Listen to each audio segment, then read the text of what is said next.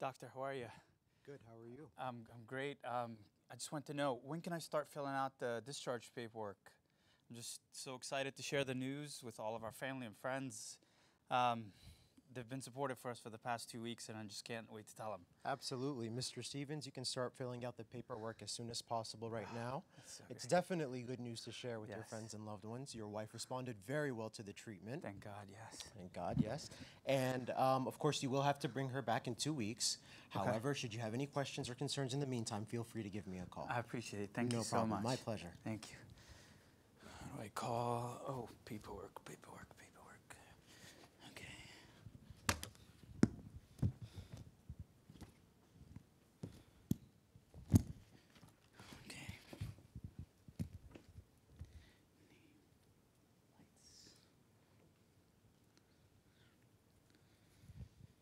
Okay. Okay, all done. Can't wait to get out of here. So phone, keys. I'll get my wife and I'm out of here. All right.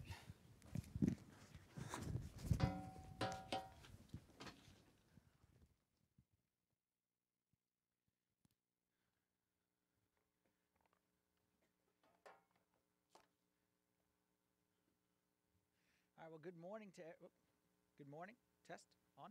Can you all hear me? No? Little help? Sorry, get the mic on. Little help, sorry. 1 second, little technical difficulty. Little help, test, 1, 2, test. There we go, test.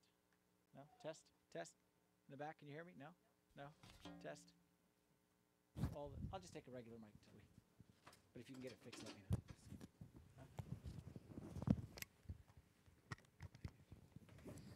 All right, that's okay. We don't need that wireless headset. We'll go old school fashion with just a wireless handheld microphone.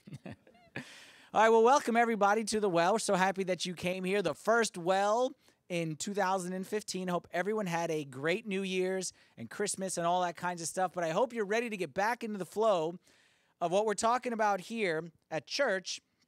And in case you haven't been here for a few weeks, it is the new year.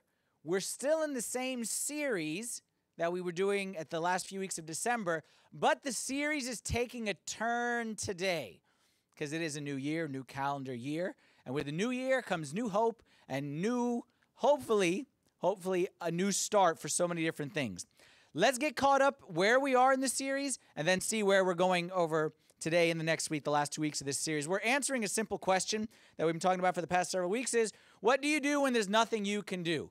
Which is a question that every single one of us has asked at some point or time or another. What do you do when there's nothing you can do? What do you do when your marriage is, you know what, it is what it is. I tried to change it. It's not going to change. I'm not going to pull the plug on it because I don't want to do it, but I'm just going to be miserable the rest of my life. What do you do when there's nothing you can do?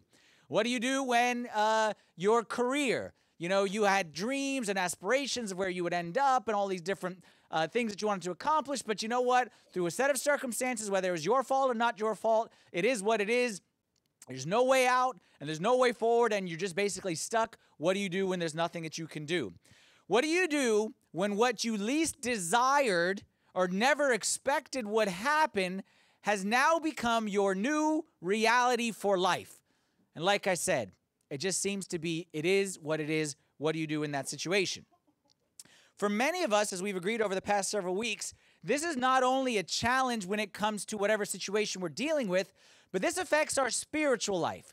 This becomes a challenge of faith because it becomes difficult for us to comprehend how a God who says he loves me and can solve my problem like that, how that God could leave me here. In my own mind, I say he leave me here in this problem, and how come he doesn't solve it? So it becomes not just a challenge of career or relationship, but it becomes a test of my faith, and it leads me to those conclusions that we talked about in the first couple of weeks that I'll never be happy again. All right, nothing good can ever come out of this, and then we unfortunately reach the point of despair to say there's no point in trying. Why obey God? Why continue to go to church? Why pray? Why believe? Why do any of these things? There's no hope. But there's a problem that happens when we believe those things. And this one thing, we can't escape it. That as much as I want to look at my circumstances and say, this is the worst thing ever, and nothing good can come of this, and I'm just going to be miserable the rest of my life, there's a problem. is that there's other people's lives that judge us. Other people whose circumstances are even worse than ours, yet somehow they maintain hope. Other people whose problems are bigger than ours, and when we compare our problems to them, they say their problem, and we're kind of embarrassed to say our problem after that because their problems are much bigger and much grander than ours. And somehow they're not only able to survive, but able to thrive. And somehow it actually makes them stronger in their faith. Whether we're talking about John the Baptist, like we talked about, or St. Paul, or whether we're talking about people that we know, our grandmas and grandpas, our neighbors, our friends, the person sitting right next to us right now. There are people whose life disproves what we believe to be true. We believe that there cannot be a good God who loves me and who's in my life and problems in my life. We believe that either you have God or you have adversity, but we can't imagine that you have one with the other one. But there's other people who disprove that. And they show to us, in fact, that there is no conflict between God's love and your adversity. There's no conflict. Remember, parents, we discussed this. There's no conflict from as a parent that I love my child, yet I don't give my child everything that he or she wants, that I don't solve every problem that he or she has, and I don't cooperate with their will and everything. There's no conflict for that as me as a parent. I'm okay with that. And in fact, we will discover when all is said and done, I'll bet you that the times when we felt God was working the least and the least involved, we're actually going to discover he was the most involved and he was actually working the strongest. And we saw that when we talked about how we have an option, and this option is not an easy option, but we have an option that when the adversity comes, to embrace that adversity as a gift from the hand of God. And no one can force you to do it. And no one can make you or guilt you into it, but you have the option that to say, this adversity, which I can't shake, this waiting room period of my life, which I hate, and I can't shake it, I embrace it. I try to fight it. I can no longer fight it. I embrace it as a gift from the hand of God. And when we do that, we saw like St. Paul, we open the door to God's grace in our life working in miraculous ways. We open the door like St. Paul, where he said that I have found the secret, the mystery of being content in any situation. Why? Because when he embraced his adversity, God's grace was unleashed upon him in a magnificent way. And like I said, it's not just Paul. It's people all around us. It's men and women of God from the beginning of time. From the beginning of time. Just recently I was reading about the early church in Jerusalem, okay, and how the church, when it started, how the church started with basically the apostles and a few of the disciples and a few of those guys. And in the midst of a horrible circumstance where you had the Romans who hated Christianity, and then you had the Jews who hated Christianity, then you had a small little group of people right here who said, we're going to be Christian. And in the midst of that immense pressure on both sides, a religion that by all means should have been squashed and crushed from the very beginning, somehow it thrived. How did it thrive? Because these people understood that adversity is part of a life of Christianity, is not against faith in God. In summary, what we talked about the first few weeks is that when we're in these waiting room periods, we are inclined to believe that God is absent, God is apathetic, and God is angry. We discovered that none of those things are true. That it's not that God doesn't care. It's not that God isn't around. It's not that God is upset at me or I messed up. What it is that God is with us. And just like we saw God with us, meaning Emmanuel, just like on Christmas night, in the darkest night, when everyone was asleep and nobody knew what was going on, God was at his most active when it was dark and no one knew what was happening. That's all recap of where we got to. Now today, now we turn the page. And now today, we're going to start to focus on what comes next out of my waiting room. We've been focusing all this time on, like I said, identifying a new category that exists of adversity plus God. That before we didn't think the two could coexist, but we realized that actually adversity and God, those two exist together in the same category. Well, now that I realize that they exist together, and once I embrace this category, a new existence, a new way of living, that adversity is not against God, what do I expect to come out of that category? What can I expect in 2015? It's perfect for us as we start the new year. That as I embrace this situation, what can I expect to happen? I thought in the beginning that if I have faith, then the problem will get solved. But now I've come to the conclusion that there's a good chance that it doesn't get solved. It may or may not get solved, but what will come out of it? What can I expect God to do? What is it that I'm waiting for to come out of this waiting room? And to answer that question, we're going to look at a passage written by one of my favorite authors in all of the Bible. We're going to look at a man named James. And this man named James wrote a very, very, very small letter, okay, which is called the book of James or the letter of James or epistle of James. Very, very, very small letter, only 5 chapters. You could read it in 10, 15 minutes, okay? It's like probably 3 pages. But this letter contains some of the most powerful teaching on what to do in those waiting room periods of life, or even better said, what God is going to do through those waiting room periods of life. Before I get into what he said, let's do a little background, because I believe that when you understand who is writing the text, then it becomes more powerful. Just like we saw with St. Paul, when we saw that the background, what he was going through when he wrote that I can do all this through him who gives me strength. Let's look at the background. Who is this James character? If you look in the New Testament, the name James appears many times. There's several Jameses. Okay, it's a popular name. There's 4 Jameses that appear in the pages of the New Testament. The first, there's 2 of them who are the 12, part of the 12 apostles. Okay, James, the son of Alphaeus, and James, the son of Zebedee. Okay, who's also the brother of John. So there's 2 Jameses who are part of the 12 apostles. I'm not talking about that James. That's not the one who wrote it. There's another James who's a father of one of the 12 apostles. Okay, there was 2 Jameses in the 12, and there was also 2 Judases. There's Judas the bad guy and Judas the son of James. So that's the 3rd James. We're not talking about that James. The James that wrote the epistle wasn't even a believer during the time of Christ, during his life on this earth. Okay, he didn't come to faith until, at least we don't hear about it, until after the resurrection of our Lord Jesus Christ. And that's strange because James occupied a specific position that no one else of the 12 did. He had a particular relationship with our Lord Jesus Christ. He was part of Jesus' family. All right, James, as you see here, maybe you can't see it really clear, he's oftentimes called the brother of the Lord. All right, and that's how he introduced the brother of the Lord. Now, when it says the brother of the Lord, it doesn't really mean his brother, like a brother and sister.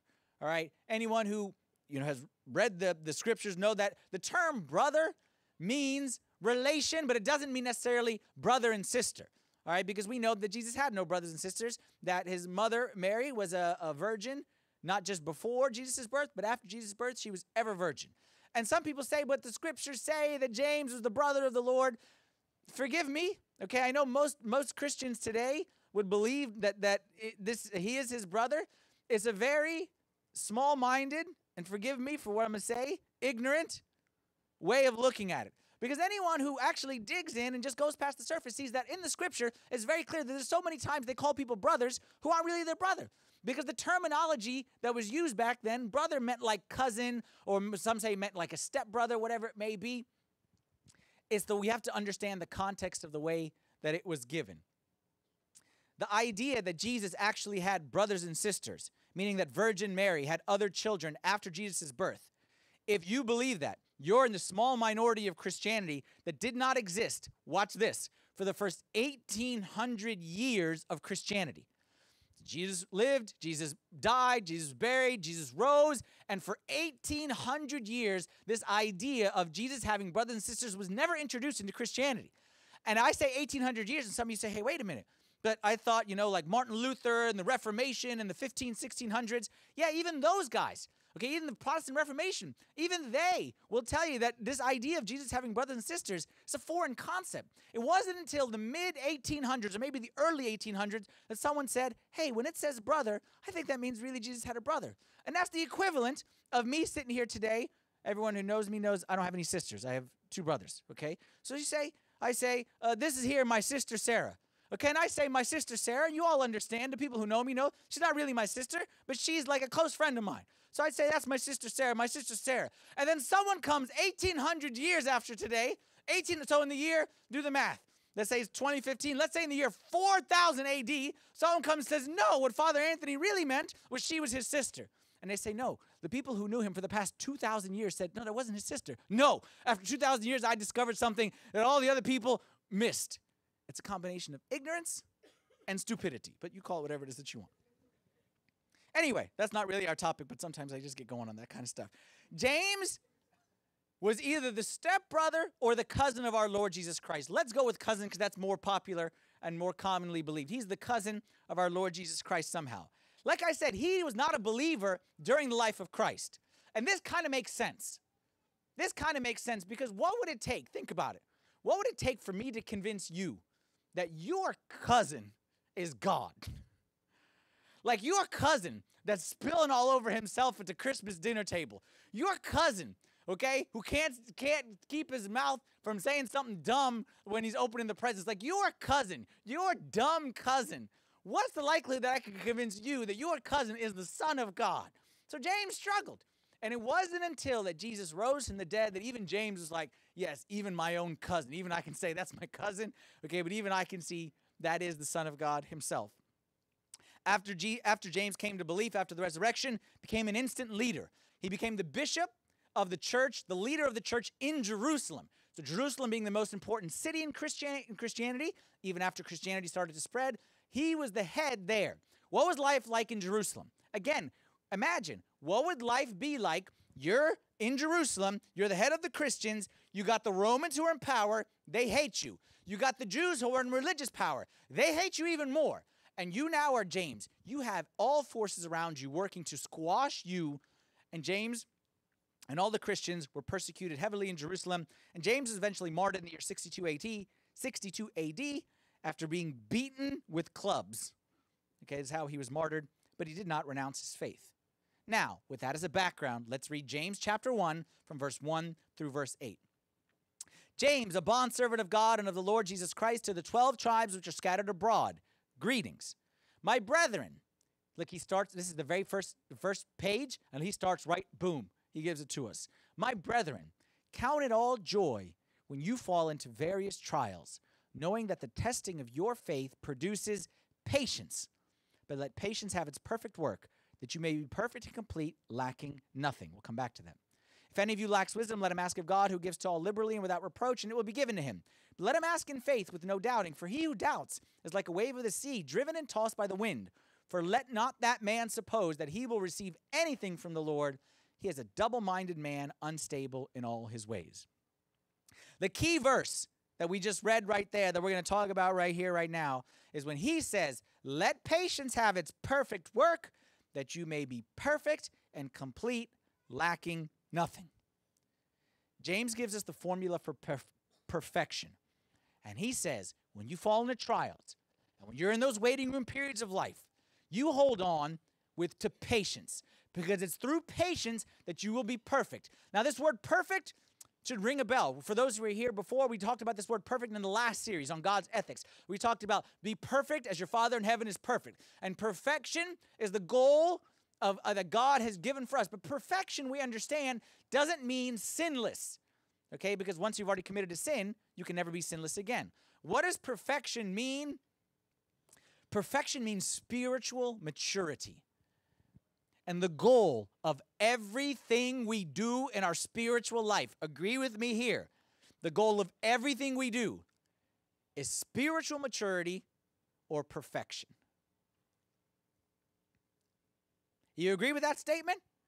What we want more than anything else is to be perfect, is to be spiritually mature. Not just to be spiritually born, but to be spiritually mature. Too many people think that the spiritual life is, I'm born and then I graduate. There ain't anything in life where you graduate on day one. All right? The spiritual life is like anything. You enter, you are born, and then you grow to maturity. Our goal, agree, is spiritual maturity, right? That's what you want. Careful what you ask for, because you just might get it. Because what St. James tells us right here is that spiritual maturity comes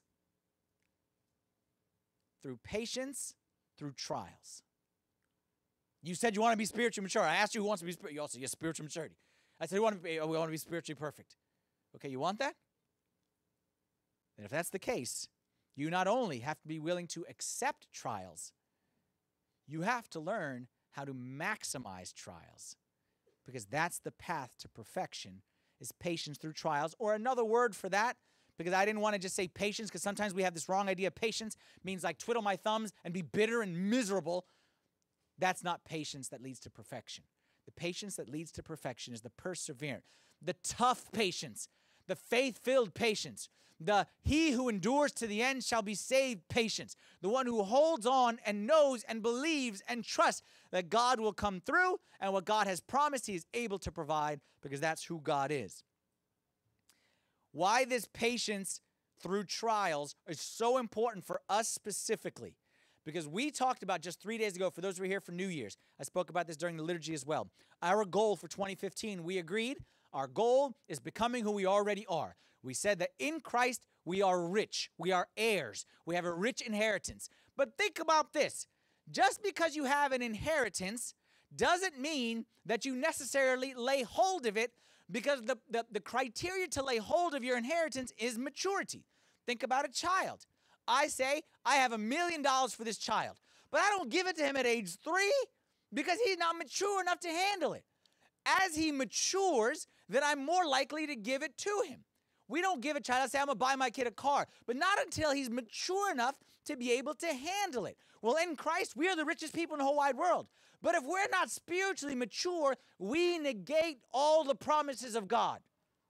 We negate all the promises of God if we do not follow the path to spiritual maturity, because that is the criteria. Yes, we are rich in Christ. Yes, we have many gifts. Yes, we are heirs. But the key, the criteria to those gifts is our spiritual maturity. That's why this issue of patience through trials, which is the path to perfection or the path to maturity, that's why this is important stuff. What does maturity mean? Child. I have an immature child. I have a mature adult, okay? What's the difference between a child who's immature and an adult who is mature? I say, okay, someone said right or wrong, okay. I would say this. I could tell the difference between mature and immature this. If I say these two people are hungry, and I say no food right now, we're fasting, what's the immature going to say? No. I want food now. Gimme, gimme, gimme. What's the mature going to say? I want food. I really want food. I'm dying for food. But I'm willing to delay food. I'm willing to understand that now is not the right time for food. Immature, gimme, gimme, gimme, gimme, gimme. Mature, willing to delay gratification. Y'all agree with my definition? Spiritually, which are you? Spiritually, which are you? That's why maturity and age are not linked. Just because you are older doesn't mean you're more mature, right? Okay, parents, okay, you have two older doesn't mean more mature. And it certainly doesn't mean it in a spiritual sense. Because I know people who are spiritually very old. They've been doing this spiritual thing for years. But maturity, they came in at first grade, and they're the big kid, the 6'3" kid still sitting in first grade. Spiritual maturity is the ability to delay gratification until the appropriate time. Where are you spiritually on maturity level? God says waiting room. What do you say? Gimme, gimme, gimme, gimme, get me out of here. Now, now, now, now, now. Can't take it. Or are you able to say, God, I believe in you. I trust in you. I hate this, but I'm willing to wait until you say is the right time. That's what I'm saying. All the promises of God are based on that ability to be patient through trials. A couple of weeks ago, we looked at the verse that said, I can do all this through him who gives me strength. I can do all this through him who gives me strength. And I showed you a picture of a football team that used that as their slogan. I can do all things through him who gives me strength. That's not what the promises of God are for football games or for your grades. It's for St. Paul, who says that I have learned in whatever situation, if I am hungry or I am filled, I have learned to be content no matter what the situation. And therefore, to you, God says, to you who can learn to be content in any situation, I unlock the mystery that you can do all this through him who gives you strength. See how it works? There's a connection between our inheritance and our patience. Let's go back and break it down kind of verse by verse quickly to understand how St. James gives it to us. First, in verse 2, he said, my brethren, count it all joy when you fall into various trials. That's the hardest sentence in the whole thing, and it's the very first one. And he says, count it as joy. Now, what does the phrase count it mean literally? Because if we understand it literally, it'll make it a little bit easier. Because I look at my waiting room and I say, I can't rejoice in this. This doesn't make me happy. Well, I'm not saying make you happy. I'm saying count it as joy. What does the word count mean? Count is an accounting term. All right? It means to classify something as. So I say, count this as an expense against that. Means put it in this category, right, accountants? Count it means give it this label. Even if you don't agree, even if you don't like it, put it in this category. The waiting room happened, and I immediately counted it as the worst thing that ever happened. The end of my life. It'll never, ever be good again. Don't count it that way. Even though that's how you feel, count it as joy. How? I don't know. But just put this label on it as joy. And you sit there and say, no, I can't. My situation's too hard. My situation's the worst. I can never do that. I say, hold on. It's only the first verse. Let me get through the rest of the verses and then see if that doesn't change your mind. Count it all joy when you fall into various trials. Why? Knowing that the testing of your faith produces patience. So now St. James tells us something which gives us a little bit of comfort. Do you find a little bit of comfort in this verse? What St. James is telling us here is that the trials are not just trials, like I said, for your career, your marriage. It's a trial for your faith. There's an expression that in my mind, I hope I can explain it clearly. It's escaping the moment. Like sometimes when you're in the moment, you can't see. But then you come to me and tell me about your waiting room. And because I'm outside the moment, I can look at it and say, this is bigger than just your marriage. This is bigger than your career. This is bigger than whether you get married this year or next year. Something bigger is happening here. You outside the moment, you escape the moment, and you see this is a test of your faith. And actually, when you're undergoing trials, your faith is on trial.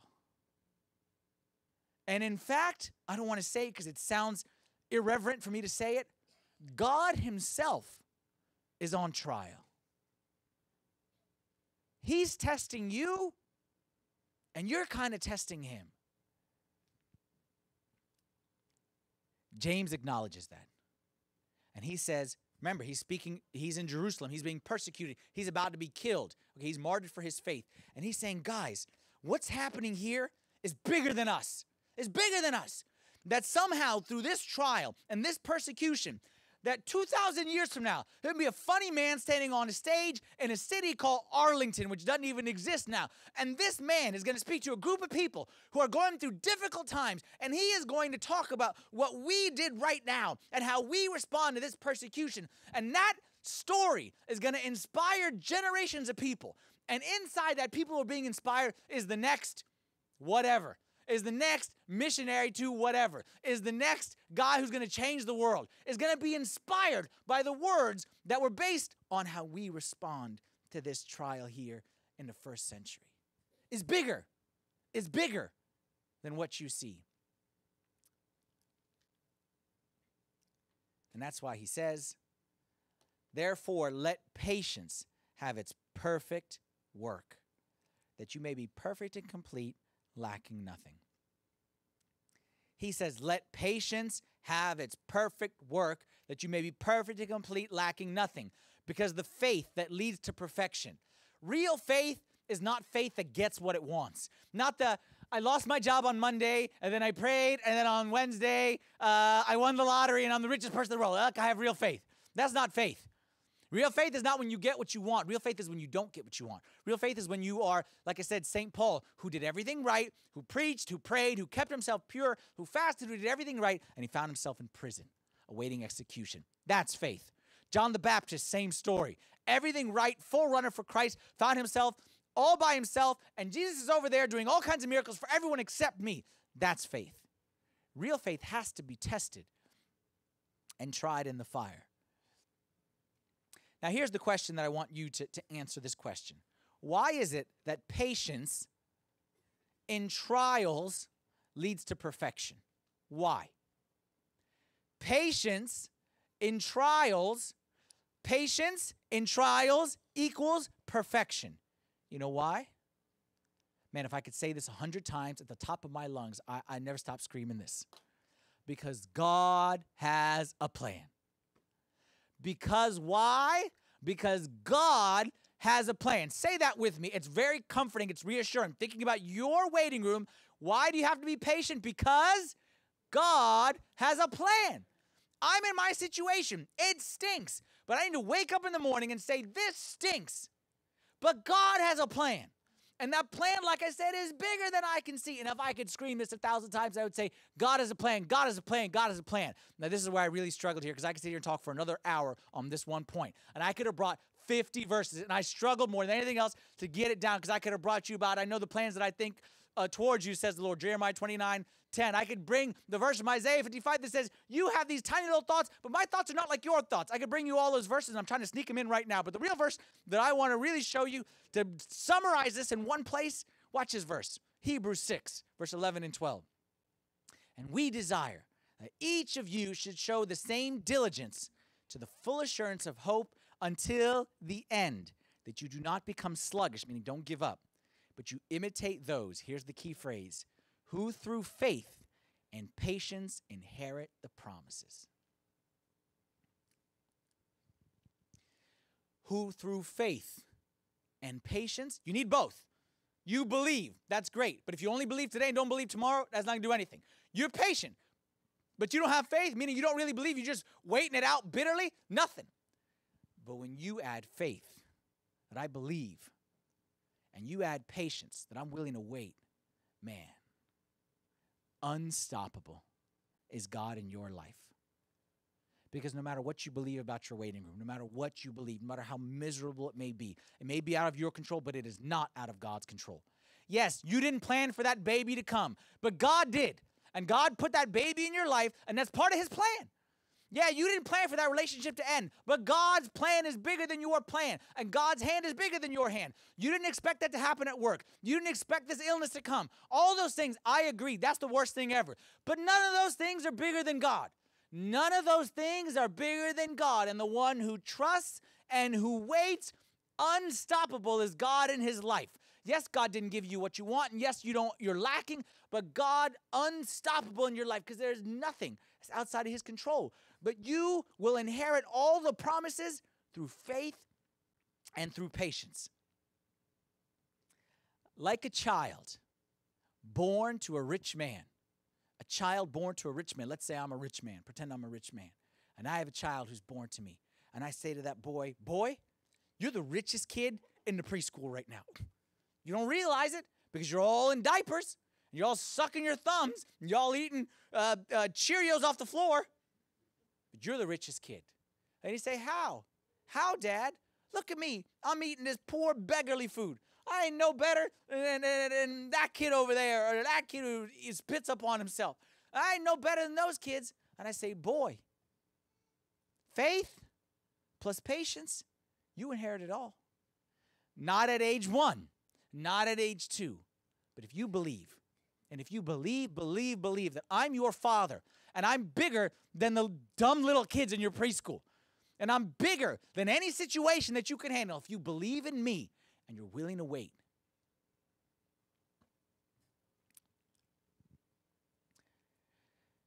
Our problem is we struggle with the patience part. I think we're okay with the faith, especially at times, but it's that patient part that kills us, isn't it? What usually happens is we are faith, but then we don't get the results because we like things quick. So what we do is we pull the plug. And we hit the eject button on God. And we say, you know what? Yeah, I tried. Let me tell you, you still go to church and you pray? Let me tell you what going to church and praying did for me. Sit down, let me tell you how it did nothing for me. You still believe in God's going to answer your prayer? Okay. This ain't Sunday school no more. This is the real world. And in the real world, we tell those things to kids in Sunday school about believe when you pray. And we just say that to make them feel good. And we tell them in Santa Claus and all that kind of stuff. But that ain't real. And we hit the eject button. We say, I'm not going to continue. Like I said, I'm not going to continue to hold my morals. I'm going to go at it the world's way. I tried God's way. That God's way didn't work. I'm going to cheat. I'm going to lie. I'm going to go around God's way. What happens? Like, as a priest, I hear a lot of stories. The story is always the same. The story is always the same. The story, every single, like, if I told you 100% of the time, 100% of the time, the story is the same. The story is, I believed in God, I trusted in God, I went through this tough time, God left me, I left him, and the story never ends with, and my life has been great ever since. It never ends with, I've been happier, I've been healthier, I've made better decisions. Life has been fantastic since I left God. It's always the exact opposite. It's always been that ever since that day, I haven't smiled. Or ever since that day, or ever since that time, I've been cynical. I'm not judging anyone. Like, I'm not judging you. I'm advising you. Don't quit. Don't quit. I'm not judging you for quitting. You in college, rough years, your dad, your mom, whatever. I'm with you. My heart goes out to you. I'm with you. I'm not judging you at all. But I'm telling you, quitting through faith and through patience. Watch what I'm going to say right now. Watch what I'm going to say. You're going to hate me for this. If you don't hate me already, you're going to hate me for this. But this is my first bold prediction for 2015. I'm going bold prediction. See, here at STSA at the Well, okay, we don't just give you spiritual, we give you predictions, okay? We're horoscope, all kinds of stuff like that. You don't read that stuff, you listen to me. You ready for a prediction that I bet you is going to come true? The greatest tension in your life right now is exactly where God will work the most in this coming year. You hate me. You hate me. But this is what I believe to be true. Said another way, where God is looking at and where God is going to work the most is in the area that you are trying to push as far away as possible. Get that out of my life.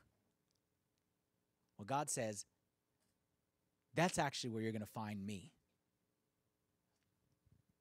I always think of in the story of the Old Testament story of when Moses crossed the Red Sea. Y'all know the story. We heard it many, many, many times.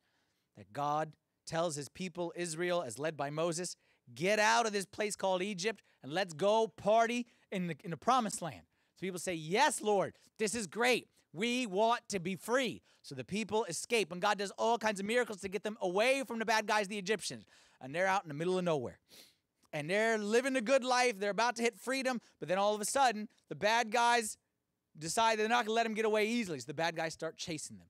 And the bad guys start getting closer and closer. And all of a sudden, the good guys look, and to the left, mountains. To the right, more mountains. Behind them, bad guys. What's in front of them? Red Sea. This is not a good situation to be in. This is not a good situation. So if I'm here and I'm Moses, I say, God, this sinks. This is against all of your promises. And God says, really? God, if you love me, save me from this. God says, really? If you love me, make the sea go away. No, I didn't make the sea go away. Make the mountains jump and smash those guys. No, I didn't make the mountains smash and jump those guys. God, if you love us, do something to those guys. And God says, Moses, come here. Listen very carefully to me. I'm not going to move that mountain. I'm not going to move that mountain. I'm not going to move those bad guys. I'm actually going to make them come much closer. I'm not going to make them less scary. I'm going to make them more scary. I'm not going to move that sea. That sea is going to be right there. And I'm going to trap you inside of that little box. But Moses, you may be trapped, but am I trapped? I'm God. I don't get trapped by dumb little army guys or by little mountains that I could behind my back. I don't get trapped. You may be trapped, but I am never trapped. And in fact, if you want to see me work most mightily, just wait and see. And Moses, through faith and through patience, what happened to Moses' waiting room? It was transformed into the greatest miracle in the history of all mankind. Like the resurrection of Christ, that's probably number one. Dead guy raising himself, no, nothing tops that. But after that, man, a sea splitting in two, people walking through the middle of it, seeing a wall of water. A wall of water. Like a wall of, like in the water, right there, like a mirror. Where does God work most? In the area of greatest tension in your life. That ain't easy stuff. That ain't easy stuff. But if you trust God and you trust that He has a plan and then you're willing to wait, you're going to experience the same thing. Now, because that's not easy, all right, and God knows that's probably the most difficult thing, James finishes up here, okay, and I'm finish up. And I want to finish up with some advice that James gives us on how to accomplish that. And then I want to give you a real-life example. So advice and an example of how to do this practically. James says this in James chapter 1, verse 5. It says, if any of you lacks wisdom, let him ask of God, who gives to all liberally and without reproach, and it will be given to him. He's talking about being patient through the trials. Then he says, anyone needs wisdom, ask for wisdom. Why wisdom? What is wisdom? Here's my definition of what wisdom is. Wisdom is the ability to see current circumstances in a greater context. Would you agree with that? The ability to see current circumstances in a greater context. And when you are going through those trials, those difficult periods which you just can't get out of, we need wisdom to be able to see it in a bigger picture. Again, parents, we understand this. A child comes home from school. Okay, my children are in 4th grade and 2nd grade. And if you know a child in 4th grade, small things, it's the end of the world. Like, you remember when we were in high school, things that were the end of the world? Like, I dropped my books in the middle of the hallway and everyone left. It's the end of the world. The end of the world. I can never show my face. It's the end of the world. And as parents, okay, we have to pretend to care about these things and pretend that these things matter, but they really don't matter, okay? And we know that, like, it doesn't really matter. Okay, you struck out. Again, that's okay. You're probably going to strike out next week. That's okay. Like, it's not that big a deal. Wisdom is that exact ability to be able to see things that are in front of me in a bigger context. Look at James's theology of trials here and how it differs from us. Our theology is, when you're in this tough period, pray for it to be gone. Pray for power to overcome it. James doesn't pray for it to be gone. James prays for the wisdom to benefit from it. Actually, no, that's a true story that someone told me one time about a lady who was in the hospital and her husband had passed away and she was sick and she was basically near her end, all right? And she was really suffering health-wise. And a lady came to visit her from church and said, you know, we're praying for you. We're praying for you. We're praying for you. So the sick lady said, you know, what are you praying for? And the church lady, didn't know how to respond. It's just one of those things you say, we're praying for you, okay? We don't even know. So she said, we're praying that God gives you strength. And she said, please don't pray for that. She said, pray that God gives me the wisdom to benefit from this. You know what that is? Draw a picture of that lady. That is spiritual maturity. That is perfection. God loves the prayer. That's why He always promises to answer it. God loves the prayer. It says, God, let me see this as you see it. He loves that prayer. He always answers that prayer. God, open my eyes so that I can see this circumstance, this relationship, this trial, this whatever. Let me see it from your perspective. And God loves that prayer. He will always be faithful in answering that prayer. But when you pray, next verse 6. When you ask, let him ask in faith with no doubting. For he who doubts is like a wave of the sea driven and tossed by the wind. Let him ask in faith. Why? Because again, back to parents and children. You know that your children can ask you in a way of, I believe in you, Daddy, or I'm questioning you, Daddy. And I'm questioning you, Daddy. Why did you do this, Daddy? That question never gets a response. The I believe in you, Daddy. I trust in you, but explain to me. It's different than explain to me. You see what I'm saying? Because the one who doubts, let not that man suppose that he will receive anything from the Lord. He is a double-minded man, unstable in all his ways. God, I believe that you have a plan, that you are up to something. I believe that my trial is bigger than my trial. I believe this trial of my faith is bigger. And maybe generations to come will be affected by my response in this trial. That's what we saw with St. Paul when he wrote those letters. That St. Paul was in that waiting room, and he wanted to be bitter, and he wanted to be miserable, but he decided to embrace his waiting room. And generations to come are thankful. And we agreed back then that you don't know what lies in the balance of your waiting room. You don't know. Generations to come may be affected by your decisions that you are making in the waiting room here today.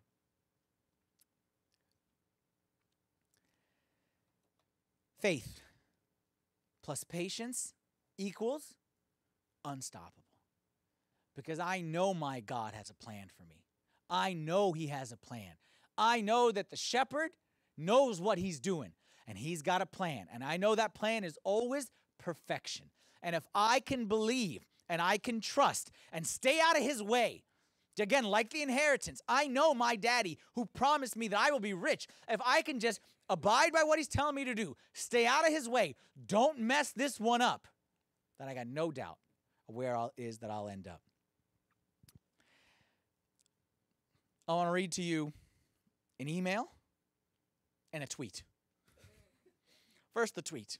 Someone tweeted out the following thing a few days ago, and I loved it. Okay, and I did something that I very rarely do, which is retweet it out. I very rarely do, but I did this one. He said, the greatest accomplishment of the new year, saying for himself, the greatest accomplishment he wants to accomplish in the new year is to wish we were no one else but ourselves. The greatest accomplishment that we can do this new year is to wish that we were no one except ourselves. Let me say that in more than 140 characters, all right? Spiritualize it a little bit. The goal for me, for this new year, for the rest of my life, is to see where I am as the best place to be. And how God has put me in this waiting room and say, this waiting room is not, I'm not spending the year to say, the goal this year is to get out of this waiting room. I'm going to say this waiting room that I'm in right now is the best place to be, and how I'm going to make it the best place to be. That's my goal. Similarly, I want to read you an email that I got this past week from a friend of mine in Australia. And that friend doesn't know I'm about to read this, but when he checks out, he watches all the messages, he's going to be surprised when he sees this tomorrow. Friend of mine who, never met him, but I met him like through my blog. Okay, and we kind of communicated that way. We kind of become, like we kind of communicate back and forth. I'll change his name just for the sake of, for him and his wife. Let's call him John. All right, John has cerebral palsy. All right, but if there's ever been an example of someone who is stuck in a difficult situation, and he's not, and I'll read what he wrote, but he wrote very little about it, but I know it's worse. If ever you want to find inspiration, I find inspiration from this guy is what I'm trying to say. Because you're going to see someone who is in the waiting room with cerebral palsy, and you hear about him and his story here in a little bit, and you see how he's facing. I'm going to read it to you verbatim, and forgive, there's some English things, but that's okay. I didn't want to correct it because I wanted to be authentic. He says, as previously stated, I was born with mild cerebral palsy.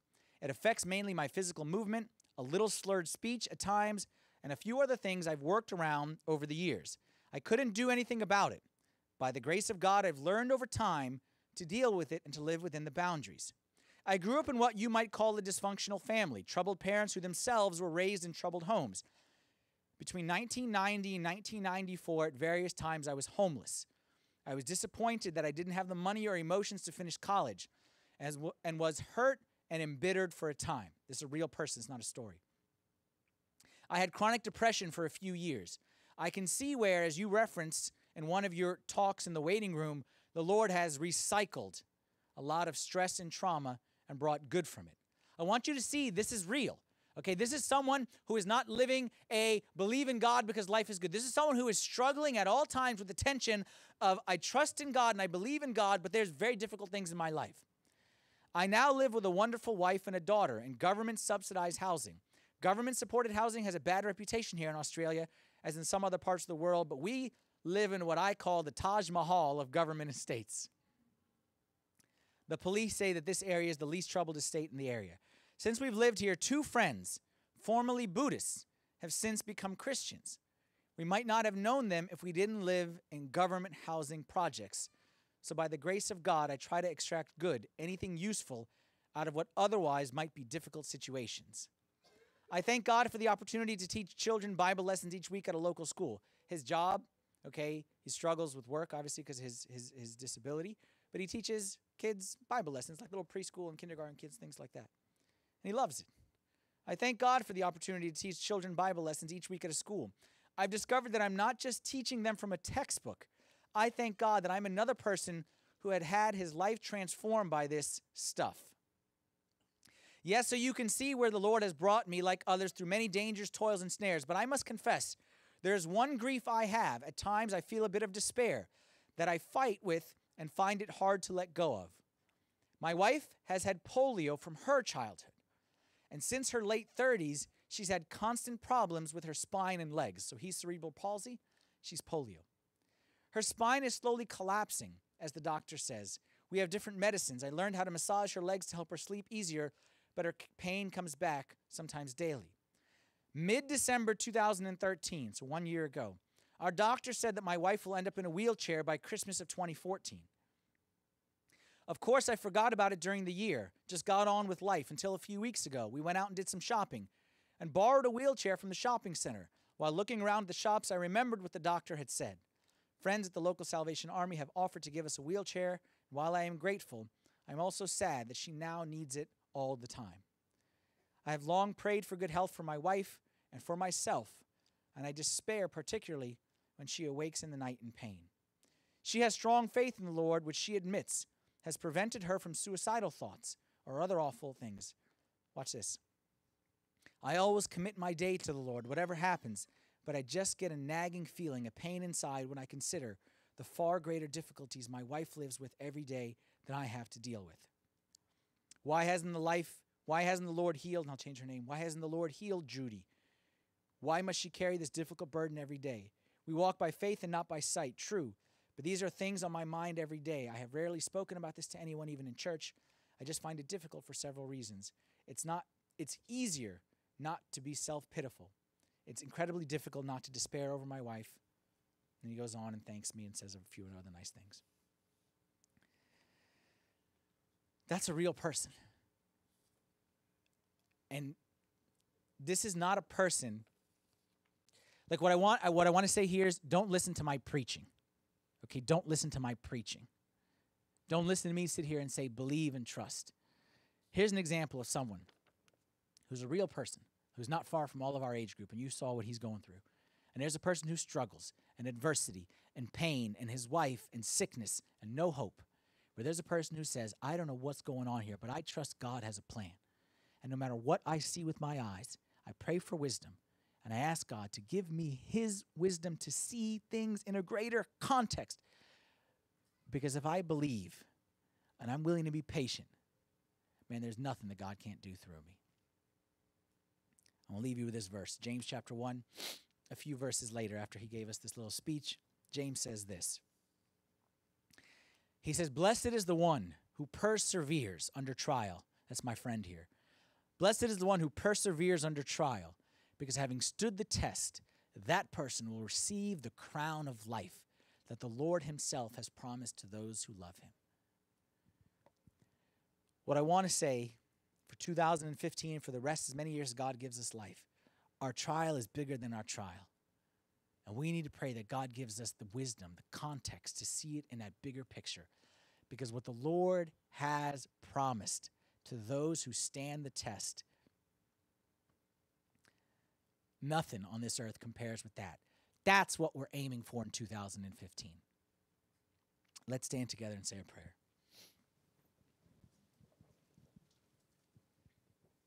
In the name of the Father, and the Son, and the Holy Spirit, one God, amen.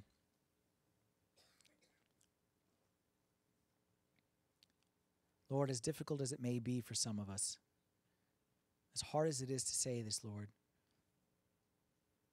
we thank you for our trials. And we thank you for the tough situations, because we know that we wouldn't be close to you without it. And we wouldn't have a hope in something greater beyond this life without our trials. As much as we hate them, as much as we resist them, as much as we want them to go away, Lord, we trust that you have a bigger plan. And I pray, Lord, that you'd fill every single person in this room, that you fill us with your faith and fill us with your patience. Give us the wisdom to see things as you see them.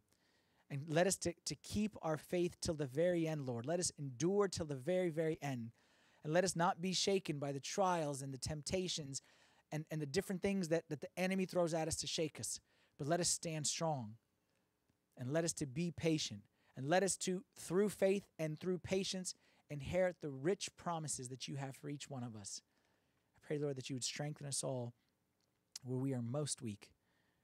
And that you'd stand by us and let this year 2015 to be a rich year, not a year with no problems, but a year where we, through faith and patience, inherit your rich, rich promises that you have for us. We ask these things in the name of our Lord God and Savior, Jesus Christ, and with the prayers of all your saints. Hear us as we pray thankfully. Our Father, who art in heaven, hallowed be thy name. Thy kingdom come, thy will be done, on earth as it is in heaven. Give us this day our daily bread, and forgive us our trespasses, as we forgive those who trespass against us. And lead us not into temptation, but deliver us from the evil one. In Christ Jesus our Lord, for thine is the kingdom, the power, and the glory forever. Amen. Thank you all very much. Have a great week, and see you all next week. And they are inside your head. You got a voice that sounds you want